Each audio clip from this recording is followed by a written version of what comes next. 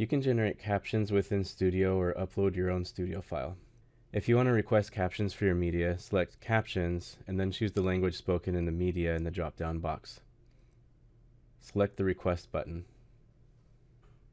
The caption request will then be queued. Once the caption has been loaded, a Review and Publish button will appear. Select the button to proofread the caption transcript. The text will align with timing markers on the left-hand side. You can click the text and make edits as necessary, then publish your revisions. You can also choose to upload your own caption file. The most common type is SRT file, but Studio also supports VTT files, which are more user-friendly for mobile devices.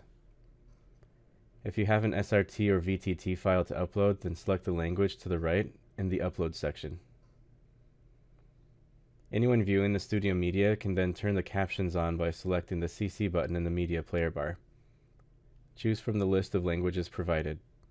The captions will appear at the top of the media player.